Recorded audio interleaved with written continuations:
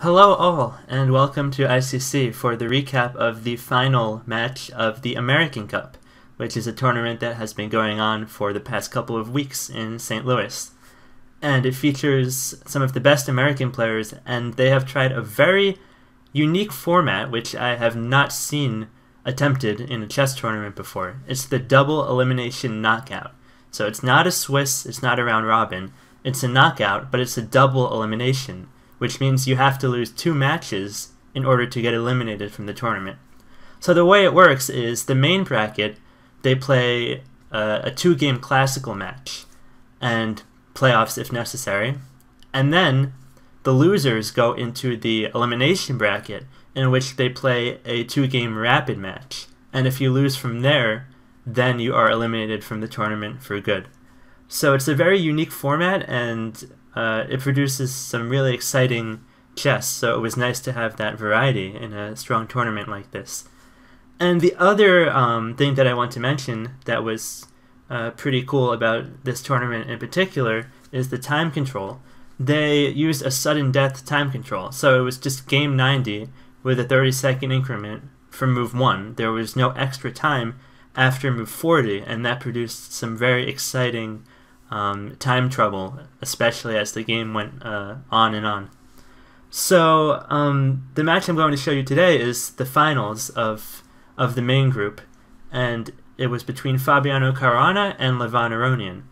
So one thing you should keep in mind here is that Aronian had already lost 1 match previously in the event, and he had fought his way through the elimination bracket.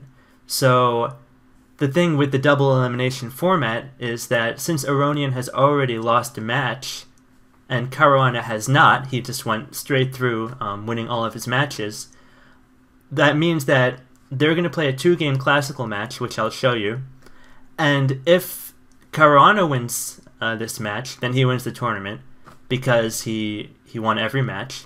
But if Aronian wins this match, then he does not win the tournament right there, because he already lost a match. And you have to remember that to get eliminated from the tournament, you have to lose 2 matches. So if Caruana wins, it's over, but if Aronian wins, then these same 2 players move on to a rapid match, which will be final, and that will determine the champion. So just keep that in mind, because right now I'm going to show you the classical match, and Aronian needs to win this match in order to force a rapid match. That's kind of the appeal of the double elimination format. It would not be really fair to Caruana if he loses this match and then he basically has no more chance in the tournament. So the first game I'm going to show you is with Aronian having the white pieces, and he opens with 1e4. Caruana replies with 1e5, and they quickly go straight into an Italian game. Of course, a very popular opening at this level, at all levels, really. h3, d6, c3, all standard. a5 is a typical move to prevent some expansion with b4 by white. Rook e1, and they're just playing normal moves. And bishop b5 is highlighting maybe one of the disadvantages of black's move a5, that the b5 square can now belong to white. Bishop to a7, knight f1, this typical maneuver, knight comes to f1 and then potentially to e3 or to g3 later on. Knight e7, knight g3, c6, kicking the bishop back. It's a very close to equal position. White can try to claim some slight advantage because he had the first move, but it's generally okay for black. And here Levant plays bishop to b3, which was a new move. It's never been played before. Bishop c2 is the most popular, for example, in the game Fallujah versus Howell from the recent Grand Swiss. They continued like this. Howell played a4, Fallujah immediately advanced in the center, and then they reached this position, and black is fine, although Howell later went wrong and lost the game. But in this case, Levant prefers bishop to b3, and after a4, he trades these bishops. So we can consider the pluses and minuses of this. These doubled pawns for black are normally not that big a deal. They control some central squares, but often if white immediately advances in the center, which is what he does, then we can see that if black takes on d4 and white recaptures, c takes, then white would be pretty happy. He can bring a rook to the c file, he can maybe think about advancing forward in the center. So black has to kind of decide what his game plan is here. He plays knight g6, just keeping the tension, which is normally a good idea in these e4, e5 positions. You don't want to commit your pawns too soon. And the players play some normal moves until knight h5. And this move is a little surprising. It doesn't appear to do much rather than simply restraining black, and also provoking black, I would say. Maybe black should simply continue with really a non-committal move. Queen e7 is flexible and useful. But it tempted Fabi to play this move, knight f4, which I'm not going to say is a bad move, but it certainly gives white what he wants, and it almost justifies this move, knight h5. And the reasoning is he can now take this knight and force a recapture with the pawn and advance forward with e5. So the main worry I have for black in this position is this a7 bishop, which is out of the game.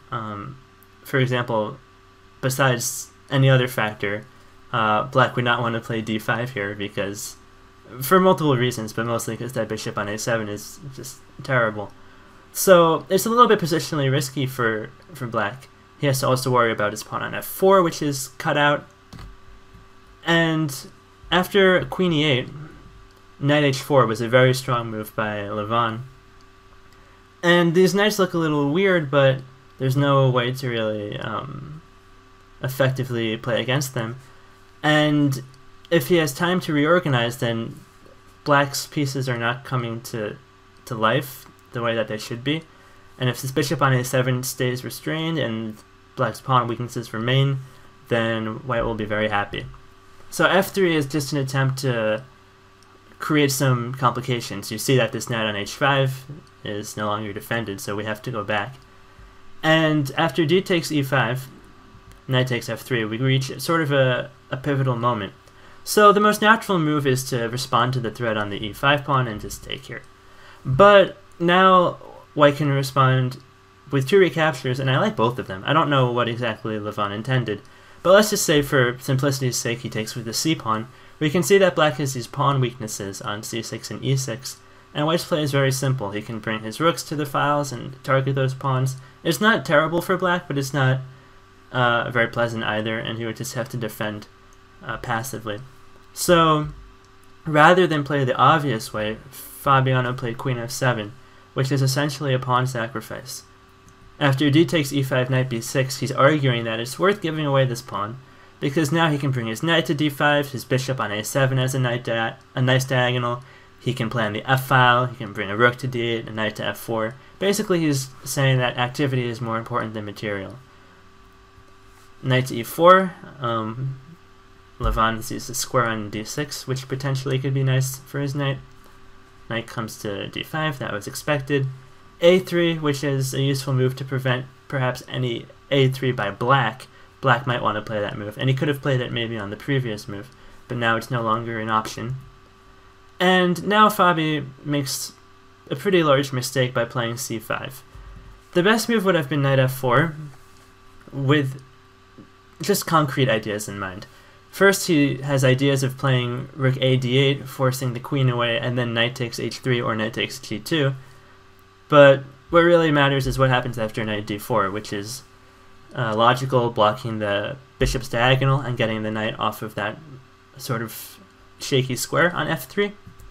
Now comes rook a d8, knight to d6, and queen g6. And there's this mate threat on g2, and there's no good way for white to defend it without conceding something. The choice is queen f3 or queen g4. And just as an example, let's say queen g4, which looks like it's nice trading queens into an endgame. Black can take and play knight d3. This is the key point, and without this, black would be in some trouble. But with this tactical resource, knight takes e5, he is undermining the protection of the knight on d6, and black should be within a holding range here. So there are some other lines to calculate, but the main idea is that black's counterplay comes just in time before white can completely stabilize and take over the game. So after c5, which was Fabi's choice, he wants to advance his pawn to c4 and create this really nice grip, potentially getting a knight to d3, but it's a little slow because white comes in with his own knight. Queen g6, knight h4.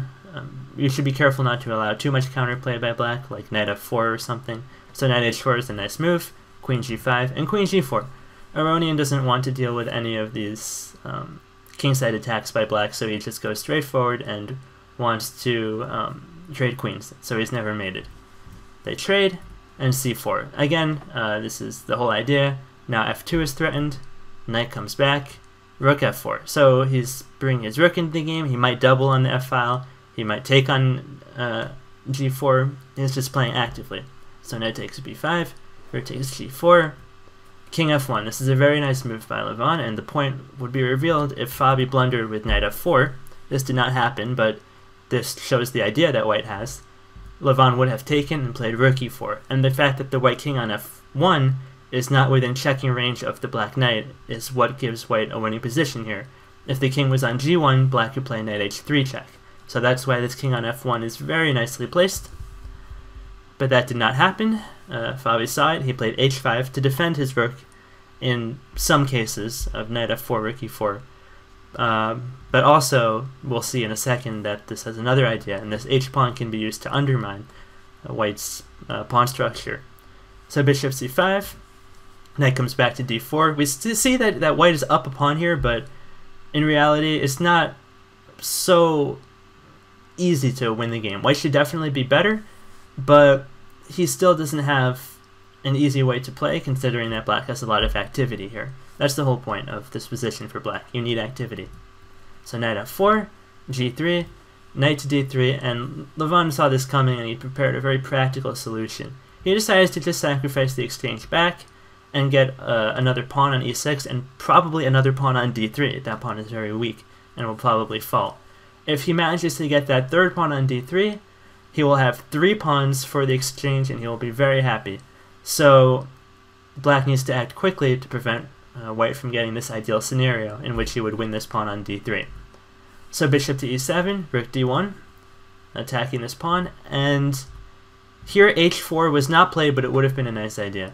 The point is that we're pitching this pawn away temporarily, but rook b8, and now if rook to d2, then bishop takes a3, and there's some very nice tactics there, because if white takes, then rook b1 check, and it's bad news for white. That's why this h4, g takes h4 would have been very useful for black. White can also take rook takes d3, but in some lines like this one, it's nice to have bishop takes h4 as an option. It's very complicated stuff. I don't want to go too deep into it, and I don't blame Fabiano for not playing that.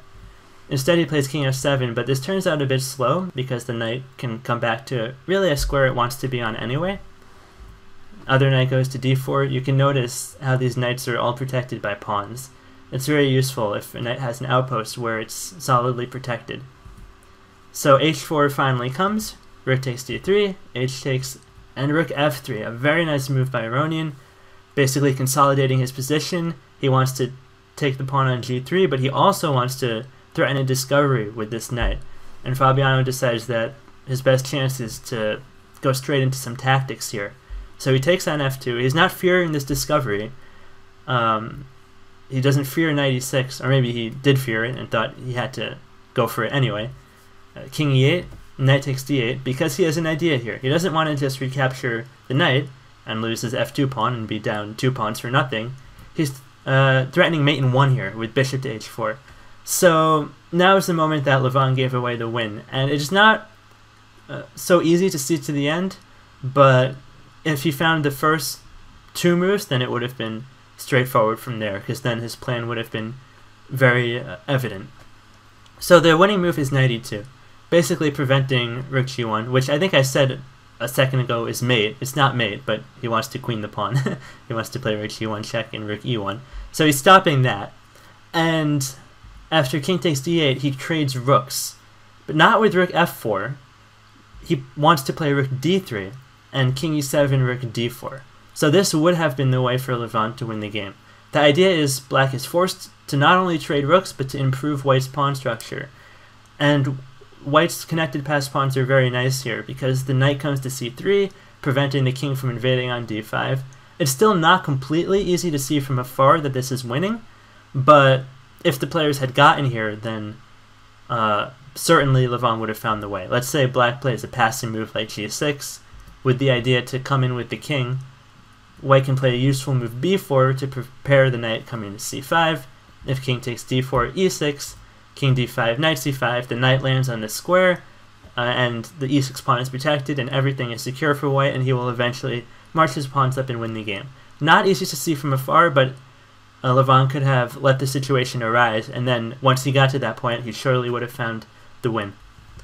However, he instead couldn't calculate that to the end, so he probably got a little nervous. He saw his clock was dwindling down, so he plays knight 8 to e6, allowing this, rook e1, king d3, and perhaps he thought that Fabi would play f1 queen, allow rook takes, and then knight takes g7 check, and he would still have 3 pawns for the exchange, but perhaps he missed that g6, he can actually keep the pawn because he can play f1 queen next move.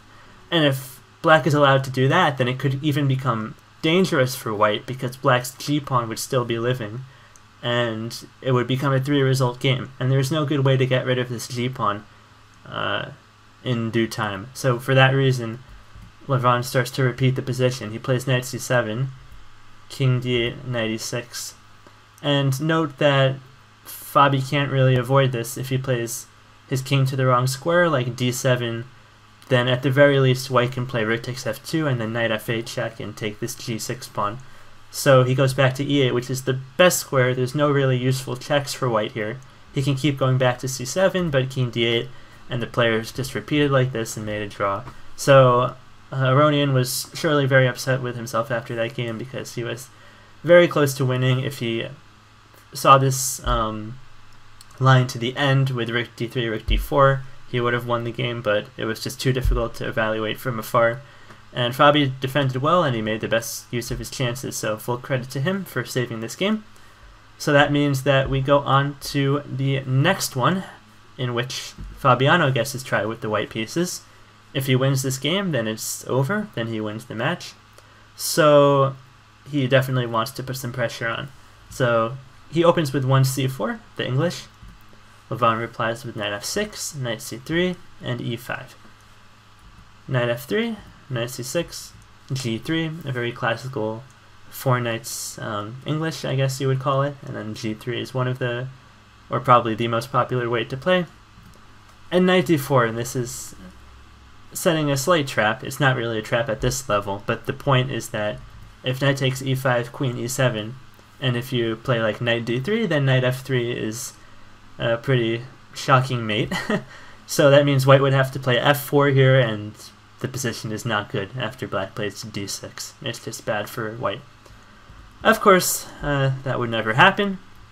So after bishop g2, the point is you just traded off a piece for black. You can argue whether it's worth it. He now freed up maybe the c-pawn to play c6 and d5 if he wants, and he simplified the position, but he did spend a few tempi to do that. He moved his knight like 3 times, so this line is not seen that often for black, but it's a perfectly solid and decent way of playing. So bishop c5, d3, castle, castle, a5, a very useful move. In general, it's very similar to the last game, actually, in the Italian, where a5 is played. Whenever you see a move like this, it's normally to prevent an expansion by white. White could often consider playing a3 or rook b1 and following it up with b4, so a5 is just a measure against that. Bishop g2, just returning the bishop home. c6, potentially insinuating that black wants to play d5 in one go. Fabi plays bishop to d2, and d6. He says no, I want to put it on d6, not d5. a3, bishop to e6, queen c2. As is typical in this position, they're kind of playing these cagey developing moves. it's not completely apparent which direction the game is going to go in, so the players are choosing moves that will be useful in any case. The queen will always be better on c2 than on d1. The bishop for black will always be better on e6 than c8. So these are moves you can play with full confidence, knowing that you're certainly not harming your position in any way, and then once the game develops further, you can decide more concretely on what plan you want to choose. So h6, knight a4. Now the game takes on a slightly different character because Caruana goes straight forward with bishop a7, c5. So it's funny that just like in the last game, white is playing against this a7 bishop, shutting it out of the game. But unlike in the last game, here black very freely gives it away. So why is this a decent way of playing for black? Well, normally you don't want to give up the bishop pair for no reason, but black's position is very solid and secure, and this bishop on g2, while it's often impressive in these types of positions, is kind of blunted. Black has this pawn on c6, which more or less shuts it down completely. And for white to make it useful, he'll have to spend some time playing something like b4, b5, but before that happens, black will have something to do. And he does it right now. It's bishop to d5. So what this does is it poses a little bit of an annoying question for white. He can trade the bishop away, which he doesn't really want to do because the bishop pair is one of his main assets. Or he can play the way he did with f3, which keeps the bishop, but it blocks it in. And it's going to be a while before it can come back into the game, either through h3 or through f1 later on, or maybe some other way if the game opens up. So white is happy to keep the bishop pair, but not entirely happy with having to play a move like f3. So a4 is played, which is just clamping down on this queen side, preventing any b4 ideas like I was mentioning a moment ago. e4, it looks like if you retreat the bishop, then queen takes e5, but there's this intermediate move, knight d7, queen goes back, bishop comes to b3, and this bishop has an outpost on b3, just preventing any rook d1 in case the game opens up. White is going to have a tough time getting a rook to the d file. So he plays f4. He wants to open the position. He has the bishop pair. He wants his pieces to come to life. So here, Levant plays the move queen b6, but I want to quickly examine the move c5, which the idea is to clamp down on d4 for good, but it's not that easy to evaluate this position, I would say, at least in my opinion, because white has a couple of approaches he can take. He can either go forward in the center or go forward on the king side.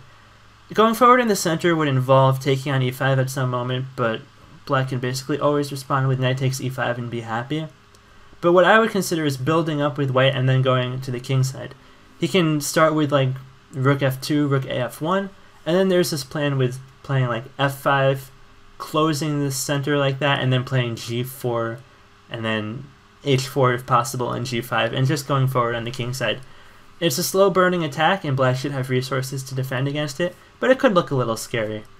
So queen b6, while maybe a human move, is objectively not the best, because trading queens means that black is not going to worry about being attacked, but it also means that he's going to have a slightly worse endgame here, because white now has complete freedom with his bishop pair. He can really do as he pleases. Black's position has no weaknesses, but it also doesn't have a lot of active potential either, whereas white's does, because if the position opens up, then the bishops will start to dominate. So that's one of the key ideas in chess, is who has more potential as the game goes on. And in this position, it's white. So long term, white should be happy. So rook ac1, rook d8, rook f3, defending the d-pawn. The d-pawn is the only thing you could possibly claim as a weakness for white, but it's very easy to defend, so no matter. Knight comes back to d7, bishop to h3. This is sort of hinting at the possibility of taking on d7 and taking on e5, which would be a pawn for white. You can say that maybe you want to find the right moment to do that and not do it immediately because it's opposite colored bishops, but basically it's an idea for the moves to come, which is why Aronian doesn't want to see any of it. He just trades it off immediately. So white no longer has a bishop pair. That means that his advantage is gone, right? No, not in this case. It's true his bishop pair is gone, but he still has a bishop versus knight, which is an advantage in endgames with pawns on both sides of the board, and more importantly, I would say, his kingside / center pawns. I don't really know how to define this, but his pawns that stretch from h2 to d3, those 5 pawns versus black's 4 pawns, particularly the doubled pawns, they're going to come into play for sure, because if black ever trades on f4, white can recapture with the pawn. He will have some files to work with. He can shove his pawns forward. His rook will get to the open files, and it's just not easy to defend for black here. So king comes forward. Of course, in the endgame, you want to activate your king. c5, king e2, b6. Levant's just playing solid moves, but he's also putting his pawns in dark squares, so that should be done with caution, I would say.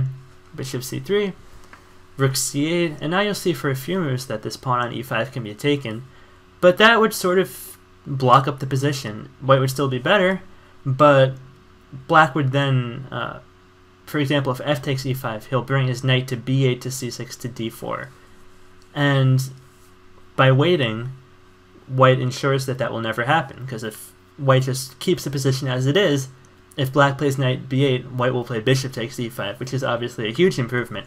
So it's clever to not commit too soon for white. That pawn is not going away because he won't take on f4 and open up the bishop. So rook f to f1, rook f8, king to e3, rook to c7. But now is the right moment. This is the thing in chess. Often the idea is present for a few moves and the idea is clear, but the key is finding the right moment and the right method to execute it, because there's details that matter. So why does it work here? Well, basically the king on e3 is better than it was a few moves ago on e2.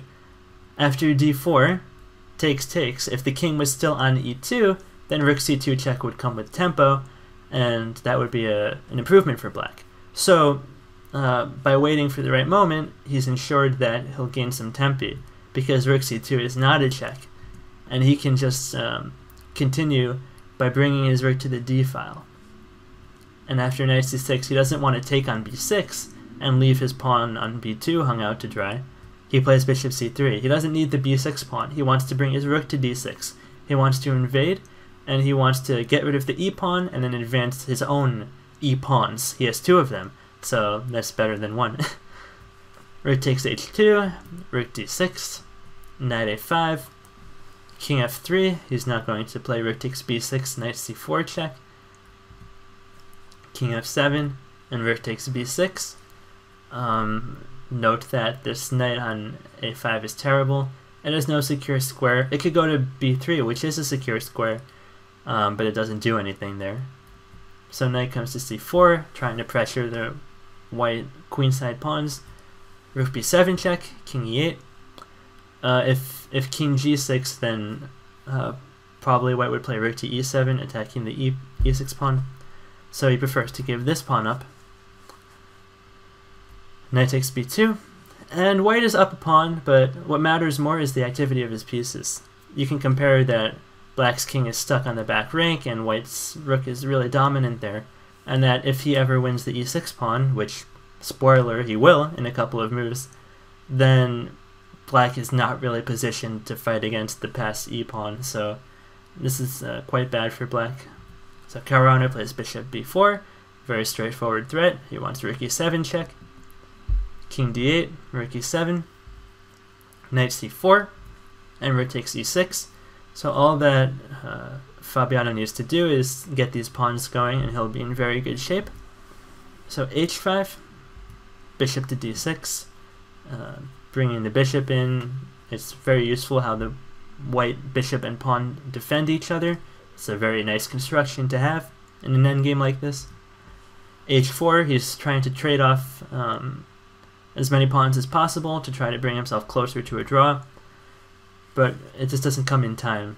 After rook g6, rook h3, he's close to maybe trading the rooks off, in which case then white would not have the necessary firepower to convert the game into a win, possibly, but it just doesn't happen here because after check on g8, check on g7, rook to c7, the point is not really about maintaining this g-pawn. He can give it away as long as he has calculated a way to force his own pawn through. And the difference between the bishop and the knight is clear.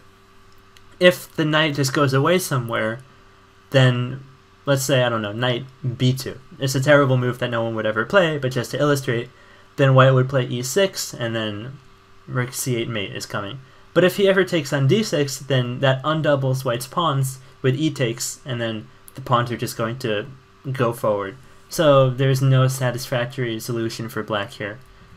He takes first, king f4, he takes because there's nothing better, but now the pawns are just going to run through, they've been undoubled, and black's h-pawn is not going to be enough to save the day.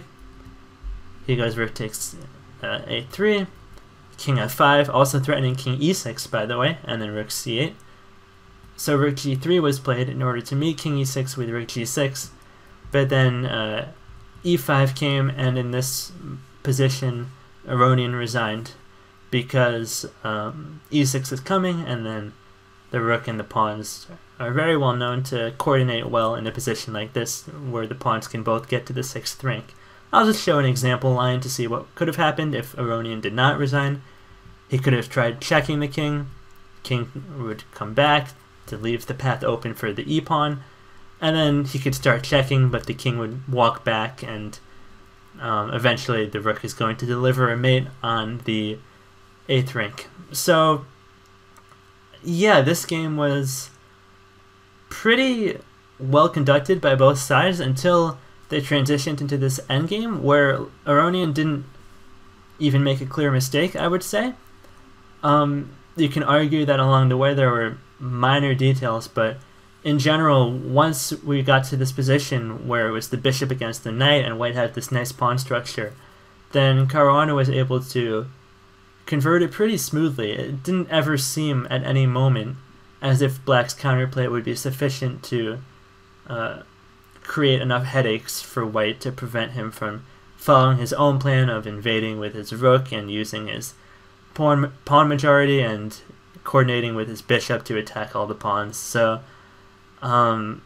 it's always strange to analyze a game where it's not easy to pinpoint a critical moment or a moment where the game clearly started to drift away, but I think that it was an example of one player getting a very pleasant endgame, a slightly better endgame objectively, and just pushing it all the way to a win. So with this victory, Caruana won the match, and as I mentioned before, this also means he wins the tournament because he did not lose a single match the whole time. He won all of his matches in the main bracket, and that means that he's the champion of the American Cup. So I can't speak for everyone, but I know personally I really enjoyed watching this tournament. I thought the format was fantastic. I really, really hope that they continue to implement these novel ideas that haven't been tried a whole lot, like this double elimination knockout, this sudden death time control with no extra time on move 40. It just made for some fantastically exciting chess, especially in the rapid, also the playoffs. Some matches went to Armageddons that were pretty insane, so they really brought out all the stops for this event, and as always, the St. Louis Chess Club does a great job putting on a show there. So congrats to Caruana for winning, for Aronian for finishing second, and to all the players for putting on a fantastic event. I hope it comes back next year. I look forward to it. And until then, let's look forward to the candidates, I guess. That's probably the next main event that we are going to have in the chess world. Maybe some others before that, but candidates is going to be the big one. So see you next time. Thanks. Bye.